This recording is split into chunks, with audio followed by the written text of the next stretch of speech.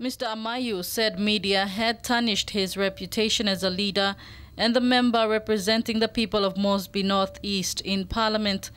He said a daily had alleged that Mr. Amayu operated a clubhouse while he was chairman of Port Moresby Rugby League prior to becoming an MP. He described the report as biased and unethical.